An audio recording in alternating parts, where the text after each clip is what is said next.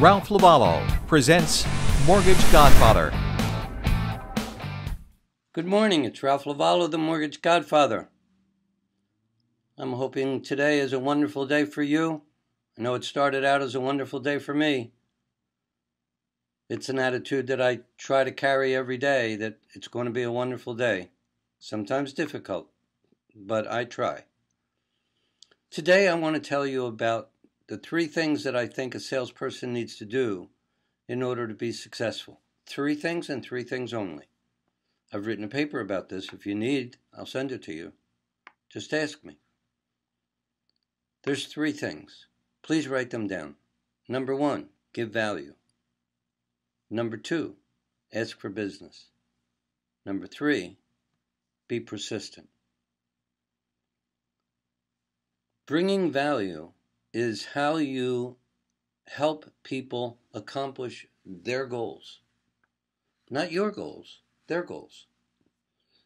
You bring them concepts, things that you're doing that you've heard from me in these videos, or you've talked to me, you've coached with me, and you know ideas that will help them do business. In the past week or so, I gave you an idea about sending out an email to everybody that you know, and that people would call you. It's such a simple idea. It's so easy to do. So you're bringing value to people. Always look for things. Think about things. Ask me for things that people need in order to do business so that you can bring them value. Number 2, ask for business. They have to understand that this is a quasi-partnership that you're forming. You're working with them in order to help them grow their business. That's the concept here.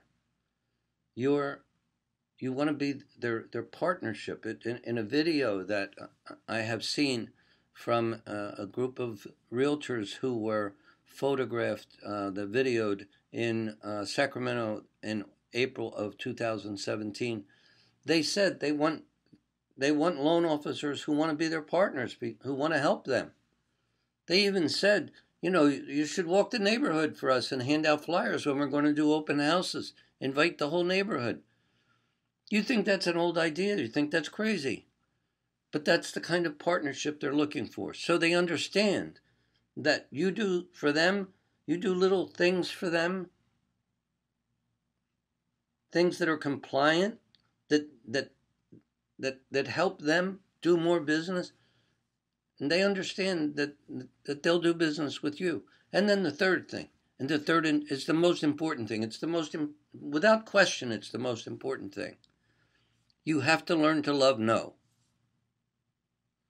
No is your friend. Failure is your friend. I remember when a friend of mine was starting his business, and he was told when he started his business that he was going to get 25 no's before he got a yes.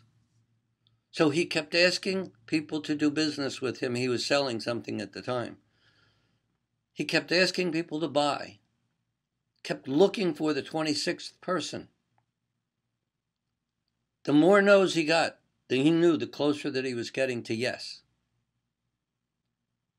I've seen that in action my whole life. I've seen it over and over. Not everybody's going to say yes to you.